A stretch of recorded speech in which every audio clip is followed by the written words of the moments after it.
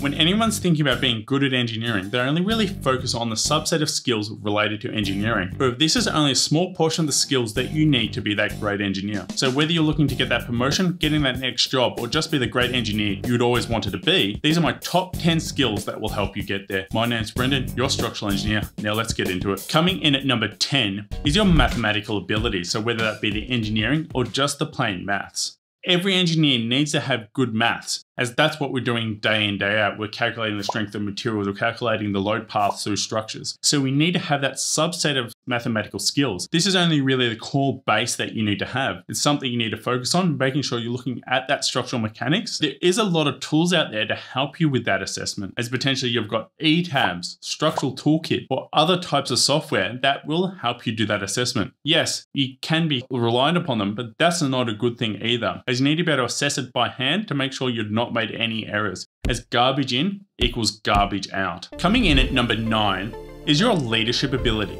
Now, the further you move up through the ranks, the lower this will end up being. But based on my demographic, this is currently where I feel it fits for you, as everything we do is in some sort of group activity, whether we're dealing with internal developments, whether we're dealing with a wider community. So we're dealing with the architect trying to put that building together. That's another group. Or even bigger again, when we start to get to construction, there's a builders and other subcontractors that we need to do. So you need to have some sort of leadership ability to be able to step up in those hard situations, help guide, make sure a project is going down the right path, and knowing when we need to speak up. So those soft skills and being able to deal with conflict is something that is extremely important as an engineer. I've got some links in the below description to some books that will help you, like Soft is the New Hard or Never Split the Difference. These will help you get there and build those leadership skills that I think are critical for every engineer. Coming in at number 8 is resilience.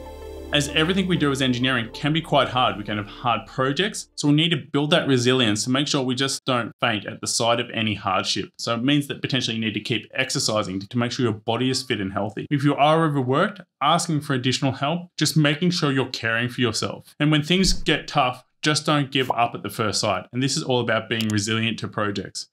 Not just giving up and making sure you're dealing with the problems. It's all about that mental attitude. One of the easiest ways is not asking, these are the problems I've got, but how can I fix them? How can I make this better? Instead of just going, this is my problem. Number 7, now this is attention to detail. As engineering projects can be quite complex, and need design rule sets on how you're going to put something together. So you need to make sure you're stepping through each stage, making sure you got every single detail that you need on the project. Do I have a detail of this? Do I have a detail of that? Is it covered by typical details or not? As you may miss something critical if you don't have this. Maybe making checklists or component lists to make sure that you've got everything you need off that checklist. Number 6, and now this is analytical analysis. So are you able to break down a structure into its simpler forms? Can you break it down to the simple frames and build up to that more complex model? How are you going to analyze something? How do you know that what is coming out of the model is correct? And how have you assessed it? So your analytical skills are highly critical, because it doesn't matter, you throw everything into a highly complex software. If you can't debug it or interpret it properly, as garbage in equals garbage out. Your analytical ability will determine how quickly and how fast you can analyze a structure.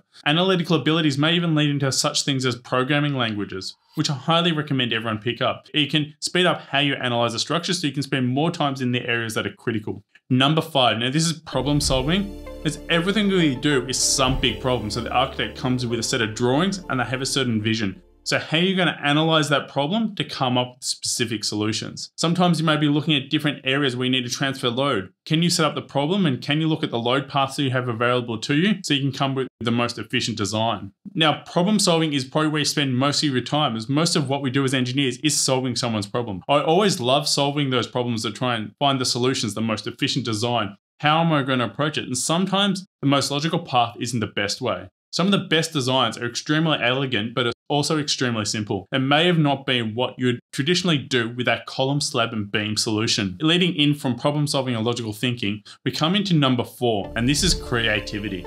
When anyone thinks about an engineer, we think about rigid rule sets. We've just done the prescriptive approach. We've followed the code and got to the answer. We do not think about creativity as being beneficial for an engineer, but some of the best engineers will come up with the most creative solutions and come up with the best designs. And when we look at all the engineers back in the day, some of the most beautiful structures like the domes in Florence, the Gallery Sacra Familia, many others, these guys were not only architects, they were also engineers, and they had the flair for creativity to come up with the most unique solutions. So if you want to be at the top of your game, you need to make sure you're also building on that creativity. Number 3, and this is something that you really need to build into a routine, and this is continuous learning.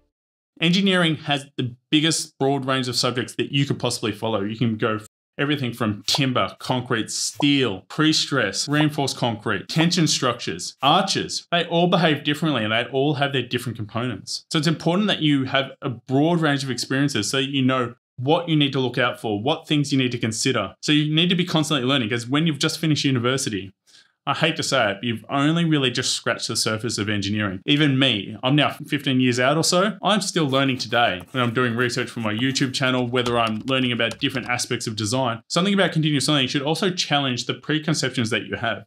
As sometimes you may have thought something is true, doesn't mean it's always so. So don't be afraid to challenge what you currently believe. This will make you a better engineer. I'd just like to give a quick shout out to the sponsor of this video, SKILLSHare. SKILLSHare can help make 2022 a year of learning, growth, and connecting through creativity. For you needing those specific skills to help build, learn, and make you into a better engineer, SKILLSHare is the perfect place to start. Such things as improving your analytical skills and building Python programming. And SKILLSHare has some perfect courses to help improve your Python skills. SKILLSHare also doesn't just rely on hard skills as well. It also has some of those soft skill building courses, such as building leadership, communication, written activities, and even drawing. There's new premium content launched weekly, so there's always something new and better to discover. I've got a link in the below description where the first 1,000 subscribers will get a 1-month free trial on SKILLSHare. So make sure you check it out. Coming in at number 2, and this is a team player. The quote that no person is an island is not more fitting for an engineer. There's not one person can design a building. You can get blinkers on and miss some of the basic stuff. So whether you're just starting out, you're doing the basic designs, being a good team member and helping out wherever you can. Also looking out for other people's and opening your eyes. As a team member, you're not just focusing on that one element that you're looking at. You're looking at a project as a whole, as someone else may have missed something. So bringing it up and having discussions. Projects also take a lot of back and forth. So when you do have a little bit of free time, talking to your team members saying, look, is there anything I can do to help out? Because it will pay back in droves. Is when you're too busy, then they can help you out. Everything we do, it's in some form of team. We first started off our internal designs where we're just dealing with engineers and someone within our company. Then that team grows to the architect. We're going back and forth with the developer who's got one set of skills. You've got the architect that's got another set of skills. And then you move into the builder. So your team is constantly growing. Doesn't matter what part of the team you're in, you're making sure that you're actually a good team player. Coming in at number 1 is one of the most important skills that you need to have as an engineer. As everything we do is related to it. And this is your communication skills. And it's about communicating to the audience. So if you're communicating to engineers, you can be more technical. If you're reporting to builders or architects, you need to know what is the knowledge that they have so you can explain the terms that they will understand. So communication skills is everything. It doesn't matter how good an engineer you are. If you can't tell someone the problem or explain it in terms that they will understand, it is really useless. At the end of the day, what we get paid for in the end is either have those engineering advice about what they should do, how they should approach it, and how they should think about it. Those drawing documentations of how they're going to build the building, making sure you're communicating everything, or even your computation packs.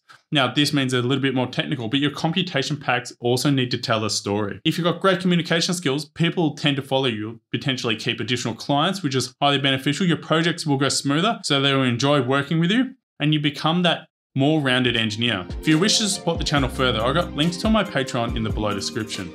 Through a small donation, you can help make this content better and help get it out to more people, much like the many Patrons that I got listed off to the side here. And as always, stay safe, keep learning, and I'll see you next week. Bye.